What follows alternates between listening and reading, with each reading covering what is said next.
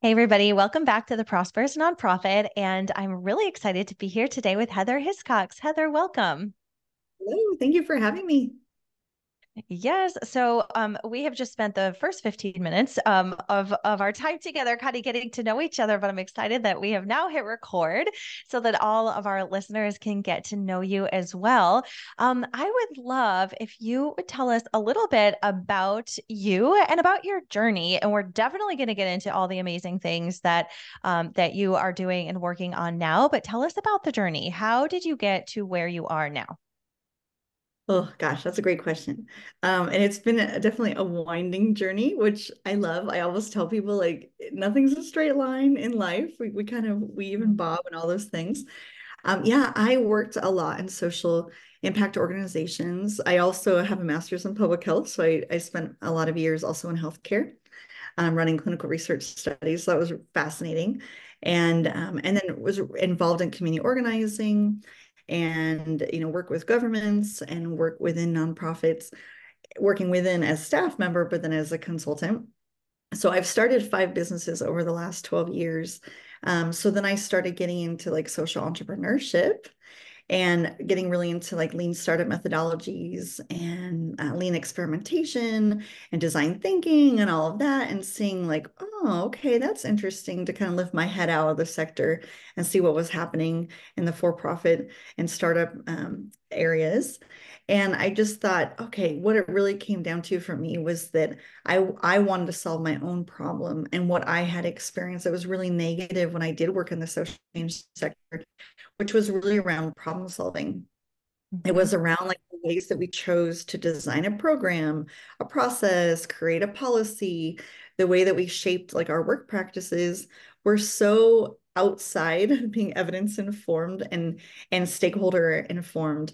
I just noticed so many leaders just saying, well, I think we should do it this way. And they would just create this entire change management approach and just sweep across the whole agency with new changes that were not informed by community or even the internal staff.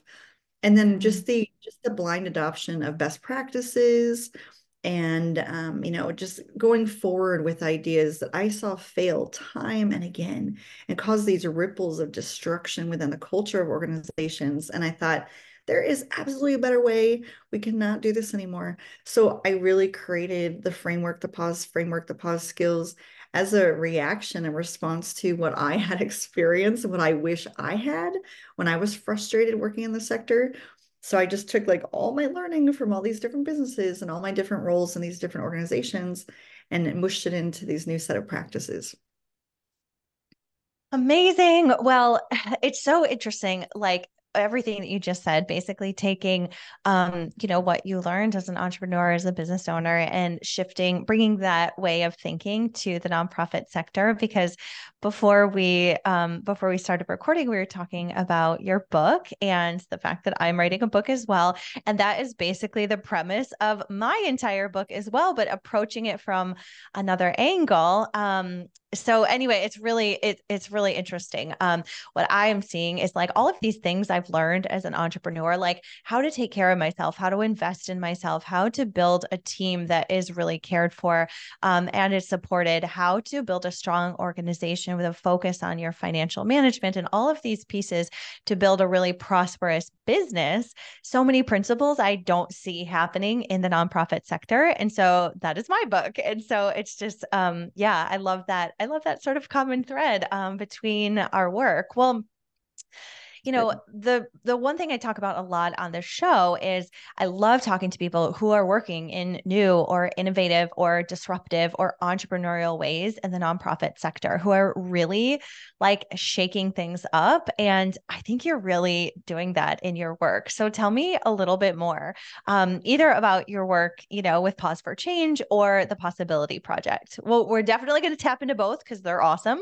but pick one and we'll go from there. Yeah, it's great. Yeah, I again, out of that frustration, I wanted to create really simple, easy to use steps that anyone could use in any type of uncertainty. So whether it's like an internal or external challenge, we have these weird status quo problem solving skills that we just roll out. And our organizations have cultures, and we have individual styles and habits of how we address problems. And we have to really pause. That's why I call it the pause skills, because that's what I was really telling all of my clients to do is like hold up, time out, take a minute. Let's really think about, what do we need to do differently? So that it's disruptive in the way that I'm asking individuals and teams and organizations to first pause to identify who is actually impacted by this challenge. Who are the humans inside and outside your organization that will be most impacted? Because we often don't do that. We just barrel ahead based on those habits and how we're rewarded to just like solve, solve, solve, go, urgency. So it's pausing to do that. It's identifying right away what is the uncertainty? What are our unknowns? So we actually get to celebrate. We don't have to just act like, well, yeah, we got it all figured out. We get to say, I don't know this, I don't know this, I don't know this, and I'm curious about this, and I wish I knew this. Excellent. So that informs the next phase, which is talking to stakeholders. It's super common sense. We do really detailed one-on-one interviews with internal and external stakeholders to get like a 360 perspective about what's happening related to the challenge and their unique experience. And connected to that, we do a lot of internal work, focus on our own bias and our own positionalities so that we can really open our hearts and minds empathetically so we can receive feedback that might actually be in conflict with our own. So we do that at the individual organizational level. And then only then, after we've learned from those most impacted, do we then start to abundantly brainstorm. Most people go straight to brainstorming. No, we wait until we actually have deeply understood what the challenge is. And then we start to identify not just one challenge, so it's like, or one solution, so it's make or break. We actually get to come up with maybe 40 or 50 different ideas of how we can actually create impact. And then we prioritize those different ideas. And instead of building the solution, which is the typical way, we have an idea and we're like, go execute, woo, implement. No, we pause yet again, and we actually try to break our solution. We actually try to break it into the component assumptions. What must be true for this solution to actually create value for that stakeholder? And we test those elements of a solution without having to build out the entire idea. And then we make decisions based on that evidence. So teams that may not have a lot of power or individuals that don't have a lot of power can go to a decision maker, no matter how command and control they are, and say, I thought your idea was brilliant, but we've talked to 50 different stakeholders and nobody wants that. Nobody mentioned it, but instead we are super awesome. And we have 7 other ideas where we've tested the top 30 assumptions and we know exactly what's going to work and why, and we need you on board.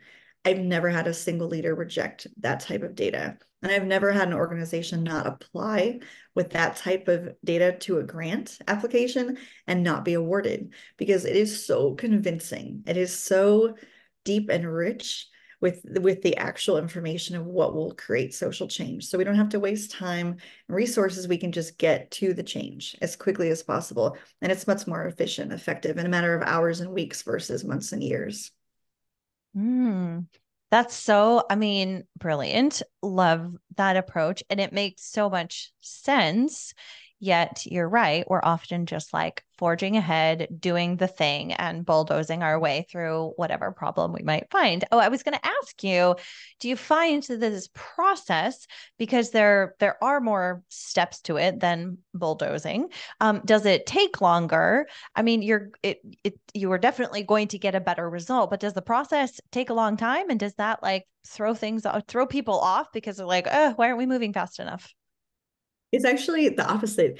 It's we go slow to go fast. So how the Mhm. model works is I work to do a lot of prep work with the sponsor or leader within the organization. I work to form the team. So I work with a team of people that work all across the organization. So if it's a development related challenge, we might have someone from finance, someone from the grant writing team, program team, legal, we'll have a whole representative of great people to form a team. And then what we do is we spend 2 days intensive, 2 full days going through every single step of the process.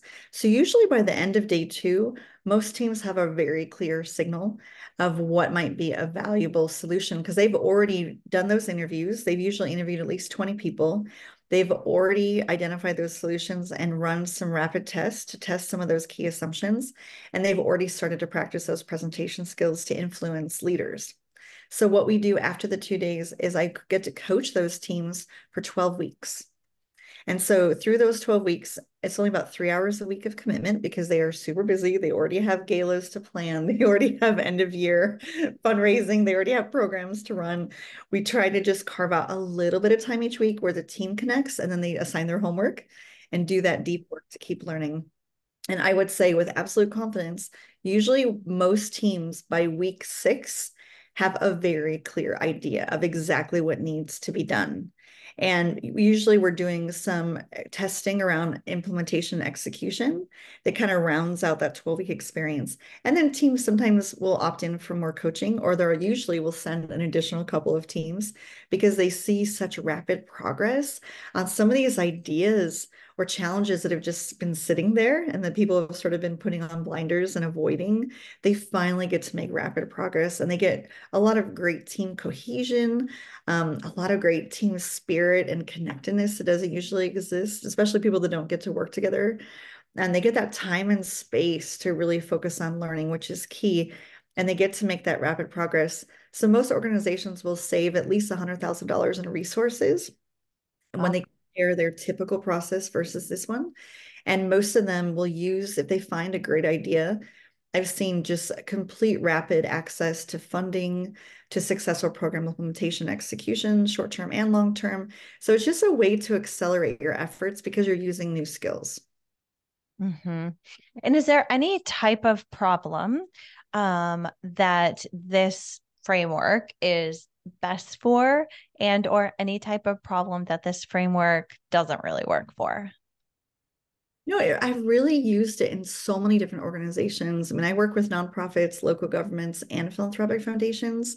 So I've used it anywhere with the entire executive team of Girl Scouts of the USA to working with tiny, tiny communities of 3,000 people, small, rural, pretty isolated border towns working on some nonprofit and community challenges.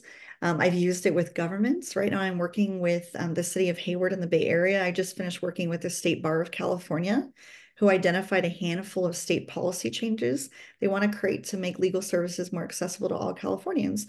So it really just, it's for any type of uncertainty, any place that you're like, I don't know how to address this problem, or what if we could create something amazing to really elevate our work or to address a challenge in a different way.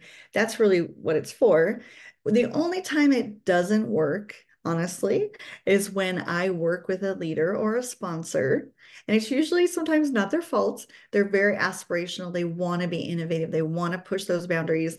And then I touch on those guardrails a little too much, and they start to Mm-hmm. right? It's like you said you wanted to relinquish power, but now that this team is telling you that there's an alternative idea and option, now you're kind of squashing that. That's when there's challenges. And I learned very early that there are key questions I need to ask early in an engagement before I even will offer a proposal, because I find it's unethical for me to engage in organizations that are led by those people. And so I kind of have like spidey sense that I've developed where I can get a sense of they're saying all the right things, but their actions are not going to match their words. And I Mm-hmm. don't want to jeopardize those staff members. I don't want to in any way jeopardize or harm community members in any way. So I tend to get a sense of who I will and will not work with. Mm-hmm. Yeah. Isn't that interesting? It is pretty easy, like to get after you've talked to enough people and done this long enough, it's pretty easy to get a sense of like, where is this going to work? And like, who do I not really want to work with? Yeah. That's so interesting because I'm thinking of applications in my own business that I'm like, ooh, here I am sitting over here like spinning my wheels on different challenges within my own company. I'm like, I think I need to read your book and go through the framework. So tell us all about the book, No More Status Quo. Um, Tell us all about this and how does this tie into your framework and your consulting work at Pause for Change? Yeah, the book has just been like living in like tissues of my heart for years. Just wanted to get it out because I love stories and I love examples, and that's how I best learn. I think that's how a lot of us learn, and that's how we communicate as humans, right? Through story since earliest time. And I have so many amazing stories, like so many fun illustrations of what works and what doesn't, case studies of really cool projects, just experiences that I've had with leaders, with teams, with individuals in their process of transformation, which is not always simple. It's bumpy, it can be rough. So I wanted a way to make not only the skills very clear and have a step-by-step system that people could read independently. They don't have to have me on every part of the journey, but they could have that, those skills. They could have some provocations that I include at the end of each chapter, because what I have noticed is that not only are your challenges transformed, your organizations start to shift, but as individuals, this work is really interesting about what it does to you. So I wanted to provide some support to help folks that were wanting to ask deeper questions around how they engage with social change work. And then I wanted to infuse those stories.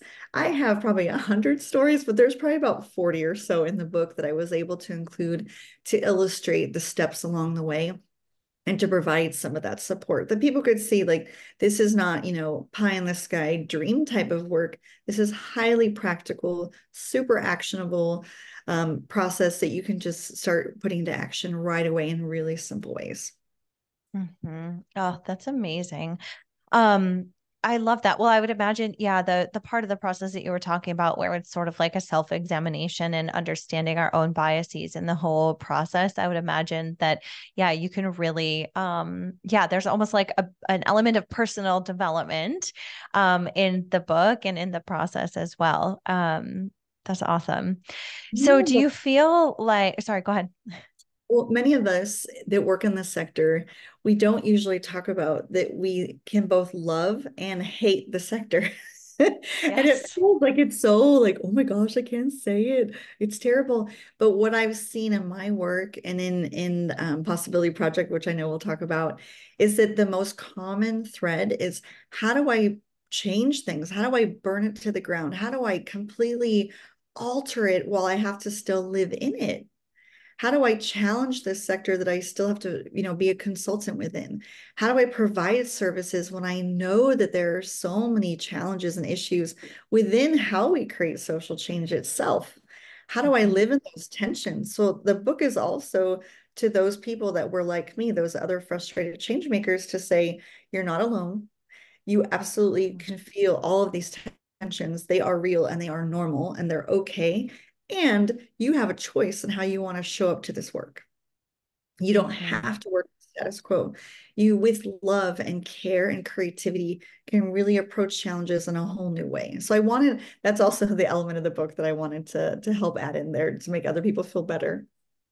Mhm.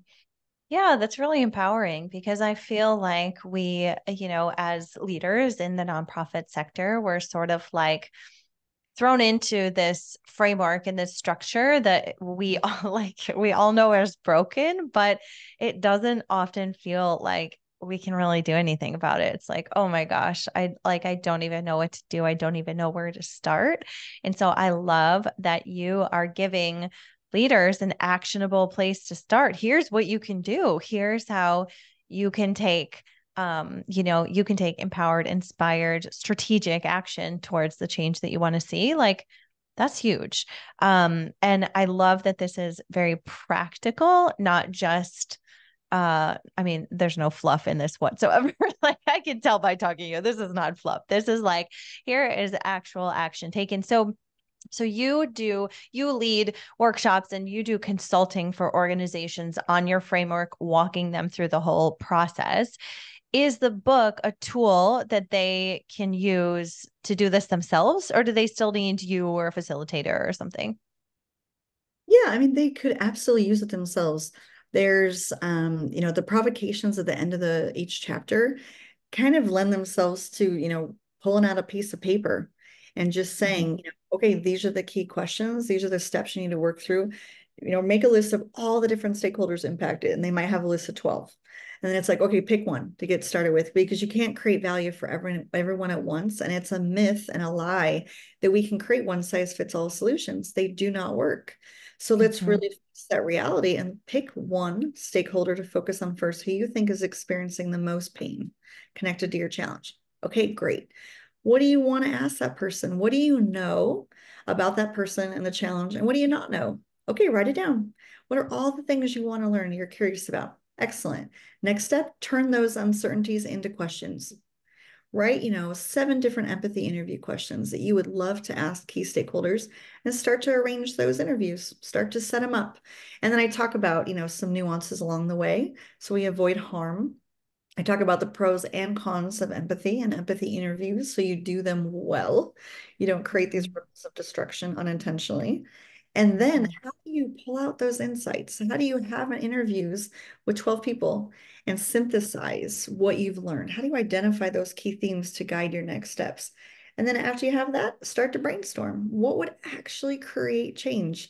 And we can't create every solution, so we have to prioritize them. I have a little 2x2 table.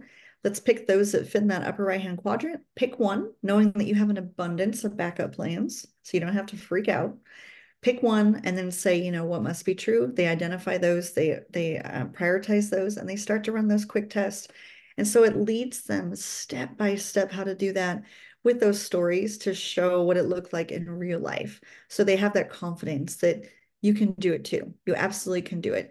And so I'm here, how I see is I'm here to provide collective support. Like if multiple agencies in one community want to come together, I do a lot of that collaborative work and support with coalitions. They could bring me in to really start to assess their culture. What am I seeing? What am I noticing with your team dynamics? What am I noticing with some of your current problem solving skills and how they're getting in your way? And then how do I Mhm. engage most with your stakeholders inside and outside the organization? So it's for those organizations that, it's not always on budget, but they want more of a concierge experience. They want more of some Mhm. hand support to really figure out how to influence their culture and embed these practices in whole new ways. That's fantastic. So I want to talk about possibility project, but for our listeners who are like, okay, I'm sold. Where do I get this book to learn more? Where can we find your book? Yeah, if you want to learn more, you can go on the website. There's some videos and more information at nomorestatusquobook.com. But also it's available in any online retailer. You can go to Goodreads, you can go to Barnes& and Noble, you can go to Target, on Amazon, whatever you want. It's everywhere. And if you do get a book, please leave a review. That's super important. A lot of us authors forget to ask for that and to say that. But if you happen to get it, I hope you enjoy it. Please add a review. Yes. Okay. Awesome. Fantastic. Yes. Pauseforchange.com. Your book is right. It's right on there, but also no more status quo book.com. Perfect. Okay. Well, we are not wrapping up yet. I want to hear more about Possibility Project because like I said in the beginning, one of the things that's super important to me is having conversations about, having disruptive or innovative or like these more entrepreneurial conversations in the nonprofit sector, the social impact space. And you use some of those words exactly about your work for your online talk show Possibility Project. So I'm obsessed with this, first of all, that you called it an online talk show because how cool is that? I mean, podcasts are a dime a dozen these days, but how many people can say they have an online talk show? So I love it. Tell me about the origins of Possibility Project. What is this? How did it begin? And what are you doing with this? Yeah, yeah. So when COVID hit, like everyone, it was like, whoa, what's going to happen? After we all got past that 2 weeks, right? Where they were like, just shut Yeah. down for 2 weeks, everything will be fine. And that became Yeah. two. Um, my reaction to that, I know not everyone had this reaction. My reaction was, oh my gosh, anything is now possible. Yes, the world is horrible right now. Like people are dying. This is awful times with the murder of George Floyd and all of our racial justice work. Horrible, horrible times. And where my brain and soul went was this is the time to really have these conversations that are going to push the sector in a new way. I saw foundations showing up differently to really be responsive and deeply connected to what nonprofits needed most. I saw communities showing up for each other in new ways. And I was already having disruptive, kind of sassy conversations with all of my friends and colleagues. And I joke like these are the conversations where you have to look over the edge of the booth at the restaurant to make who could hear this and be like, oh my. Oh, oh. So I was already having those because I'm such a troublemaker, but I wanted to have them like at scale. I wanted to bring my kick-ass friends, amazing Mhm, professionals from all over the world that I have the absolute honor to know and to be stimulated and inspired by, and I learn from, to a place where a group of them could have a chat. And so mhm, that's really how it started. My co-founder is Devin Davey. She and I started it back in March of 2020. Our first episode was May of 2020. Devin stepped away to start a family and become a mama. So I've mhm, been running it independently for, I don't know, a year and a half, 2 years or something now. And so episode 45 will be tomorrow. And then we have amazing episodes starting up in 2024.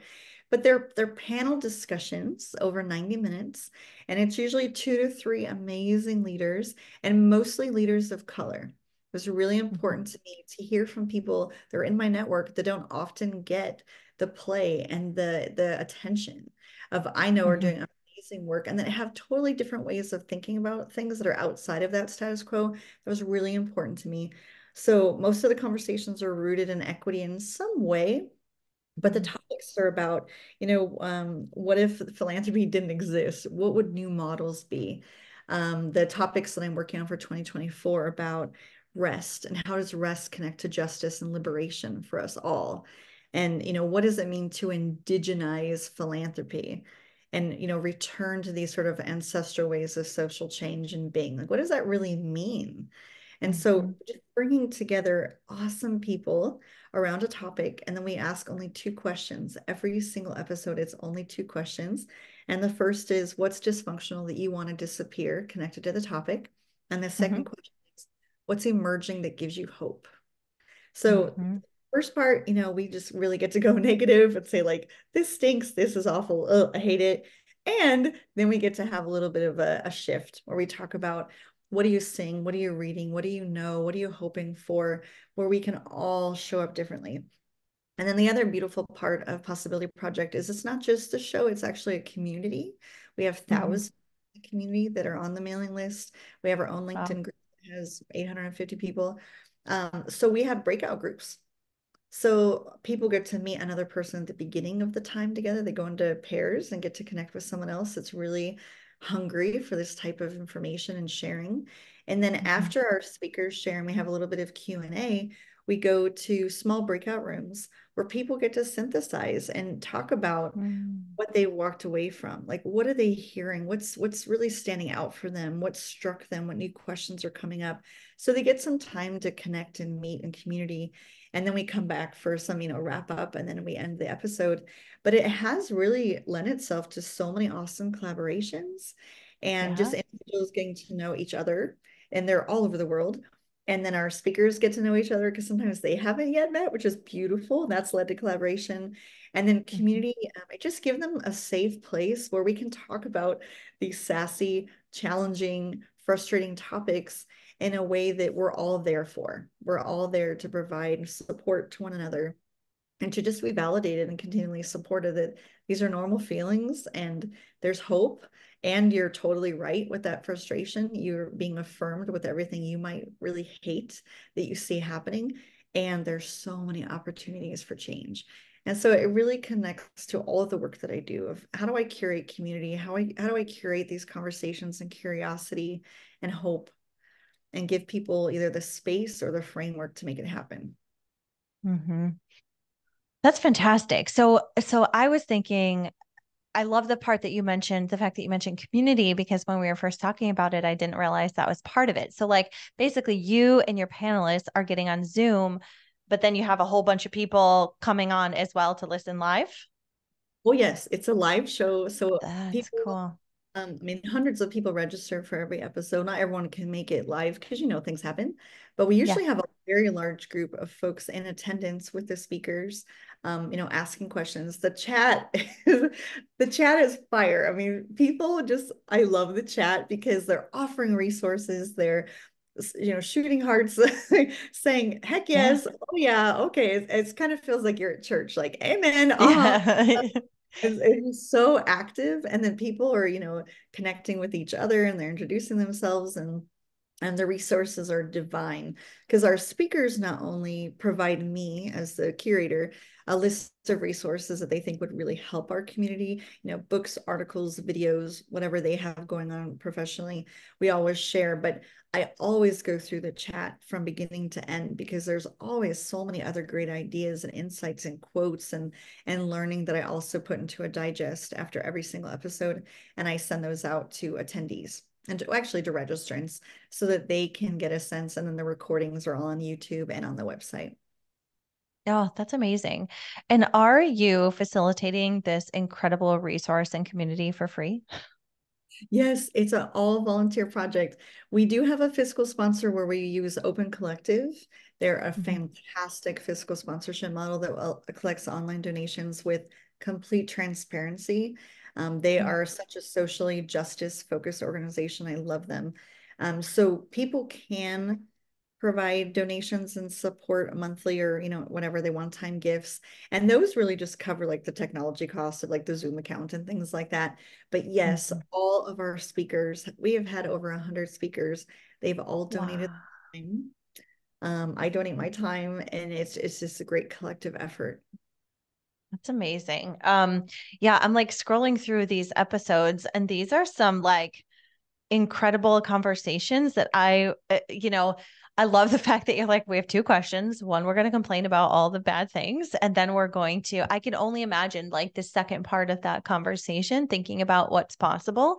And I would imagine that then the 100 of people that are listening as well, that's a whole other conversation and generating ideas and thoughts and whatnot. And so I can only imagine when you were talking about the connections and collaborations that have been formed. I mean, you're like on this high generating these incredible ideas with other like-minded people. I would be like, okay, who's with me? We're going to take action like right now. We're forming a task force or whatever.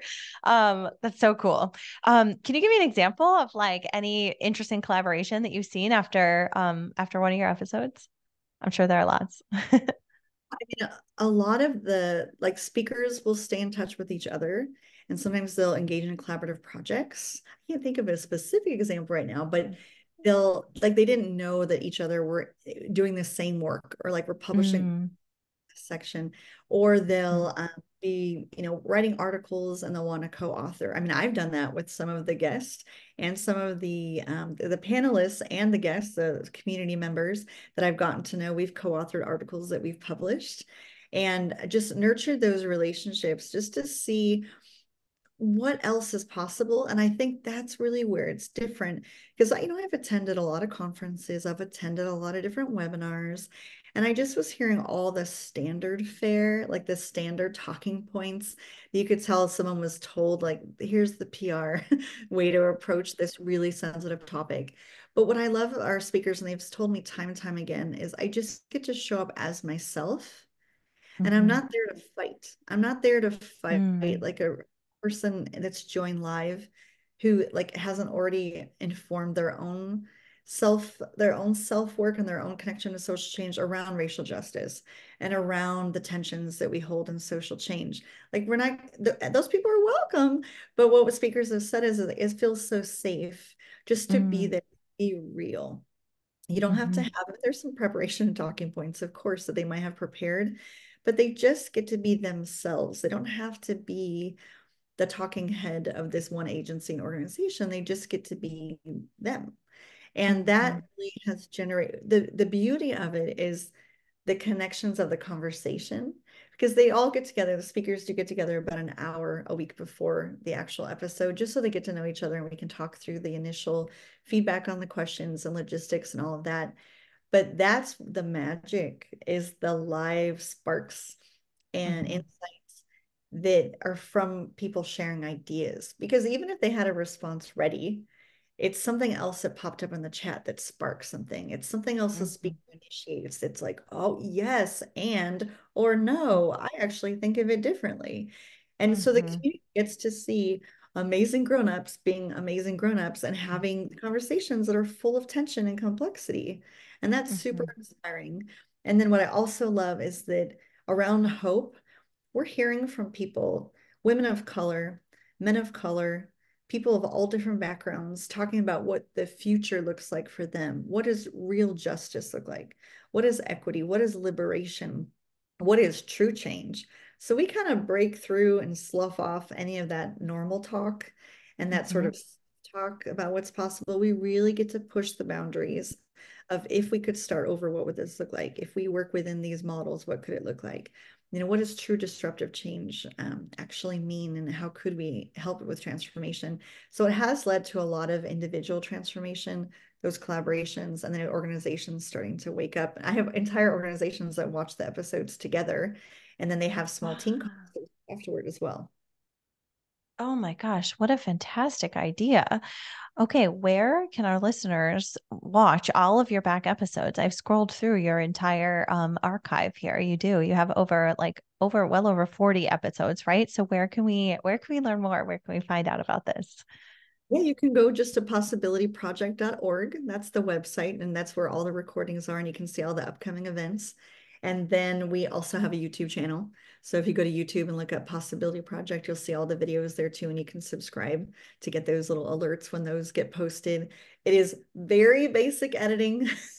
I do it myself in YouTube. Super simple. I just sort of chop off the early intros, outros, and then I take out like the breakout rooms, of course, because that would be odd, and we go from there. It's super simple, but the beauty is the conversations and that great content.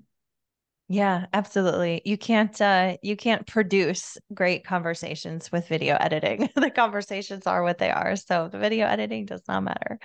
Yes. Yeah, Yeah. fantastic. Well, Heather, it's been such a joy getting to know you and to know your work a little bit. And I'm just so glad that our paths crossed when they did. One question that I like to wrap up with, I ask all of our listeners, what does a prosperous nonprofit look like to you? To me, it looks like a learning organization. A prosperous Mm, nonprofit is one that is vulnerable enough to identify what they don't know, that is open enough and empathetic enough to identify that they need to go learn from those people that are most engaged in the challenges, which are usually frontline staff and community members. And they need to go out and learn in new ways. They need to use these new skills, and they need to share that learning. They need to share learning up and down and all across and through the organization of all sizes. And they need to break down these competitive natures that we rarely speak about, but are super prevalent and common within the social sector, where we're fighting for resources, we're mm, fighting for power, and we're not sharing learning. We're actively hiding some of the learning of what we know is working, and we're not also sharing what's not working. We're hiding all of that because we don't want to be punished by funders. We don't want them to know that something we thought would be great is ineffective. That's super scary and very risky because of the mhm, existing structures in our social work. And we don't really, I mean, think of how many organizations could learn by what doesn't work. We just kept replicating the same thing over and over. mhm, It's so wasteful. And then the stuff that is really working, what if we were able to share? What are the mechanisms? What do you see why it works? How do we understand why it's successful? How might we not just scale, but how do we really share this learning across different communities in a way we're not blindly adopting best practices, but we're interrogating and sharing what application looks like in these different areas.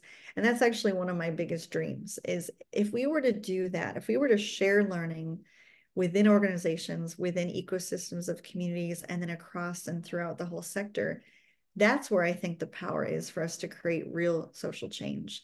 Obviously, there's mhm, policy and other things that have to be shifted with advocacy and deep work, and we're not leveraging the learning that's happening every single day in every single organization across the country and in this world. So I really think that's the power, and that's where the prosperity is in learning. mhm. Oh, that is a good one. I say this every single time in every single episode, but like I get a different answer every time I ask this question. And every answer is my favorite answer because literally they are all different. And very few of them have anything to do with money. I feel like I'm a finance person, and often we think this word prosperous or prosperity has to do with money. And it's really just so much bigger, so much more than that. And so I love your answer being a learning organization. is a prosperous organization. So, fantastic. Okay, Heather, one more time before we wrap up, tell us your links again. Where can our listeners go to find out all about you and all of the incredible things you're doing? Yeah, I mean, there's three main sites. There's Pause for Change. That's where you can learn about the framework and how to get that support. There's No More Status Quo Book.com. That's where you can learn about the book and learn about the content. And then there's possibilityproject.org. And that's the online talk show where you can look at all those videos and see what's coming next. Awesome. Thank you so much. We will be sure to link all of those in the show notes. So if you're listening on Apple Podcasts or Spotify, just shoot down to the show notes and all of those links are right there for you. Heather, again, thank you so much. Thanks for connecting with me, for having this conversation today. I know that our listeners are going to get a lot out of it. Thanks so much. Thank you.